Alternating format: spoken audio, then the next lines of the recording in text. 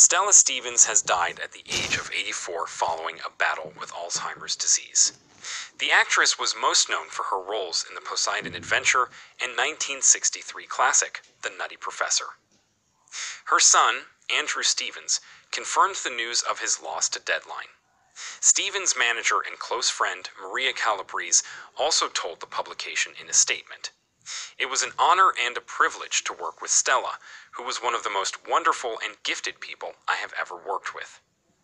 While I truly wish I could have done more for her toward the latter years of her career and shared in her frustration, as she so wanted to make the leap from a triple threat American icon to producer, her wish, never realized, was to have 3 original Western scripts produced. She was an amazing animal lover, horse wrangler, rock and roller, so ahead of her time, and so much more than a sex symbol, which her adoring fans admired her for and understood. What a tremendous body of work and loss."